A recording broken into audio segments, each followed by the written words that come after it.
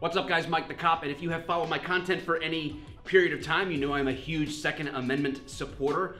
I enjoy guns, love shooting them, love training, and I encourage everybody, if they can at all carry in any way, shape, or form, to do so. Exercise those rights. And for today's video, we're going to talk about some awesome dry fire drills that you can do because we don't all have unlimited budgets and unlimited ammunition on the range. So dry fire drills are a great way to be able to train in a convenient place and in a convenient way. To help me today, I'm actually gonna use the underpaid producer to learn these drills. He's gonna come from behind the camera to in front of the camera, I think.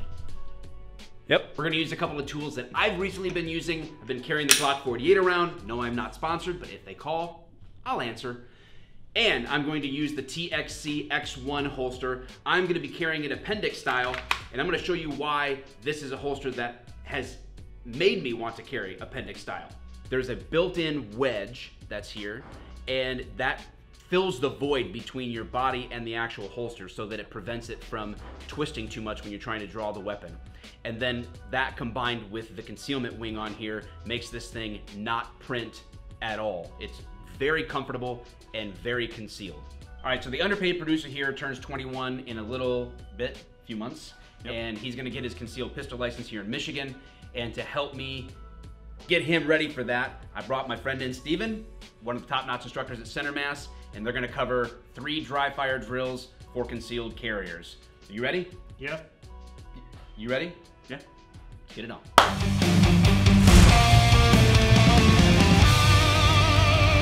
So what we're going to be covering today is the MJ drill, or the Michael Jackson drill, and the big focus here is you got to drill with the holster that you carry in. So we call it the MJ because you have to pull the garment up, pop your hip forward, kind of like he, and get the weapon in play. And Elijah, you want to go ahead and demonstrate? Awesome, man.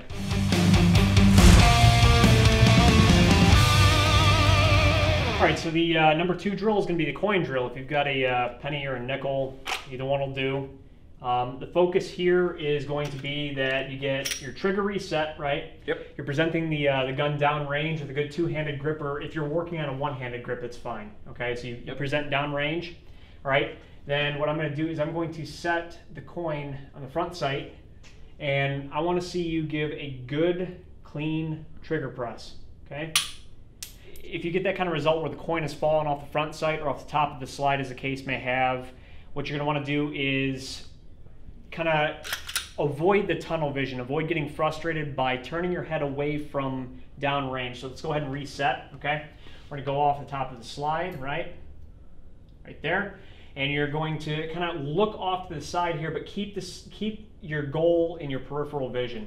Just nice, clean trigger press. What we're focused on here is mechanics, not necessarily downrange accuracy, which would be non-existent because we're not shooting real bullets. What's the purpose in putting it on the front sight rather than... Front sight is for fine adjustment. Once you know that you're at a skill level where you pretty much have the lateral movement down, where you're focused more now on grip stability.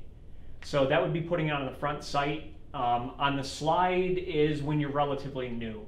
So if you're just beginning in the concealed carry area, I'd recommend doing the slide.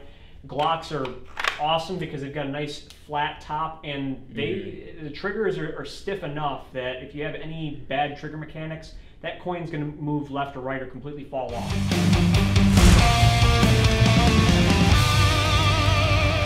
The TV drill is one anybody can pretty much relate to. We all generally have a television.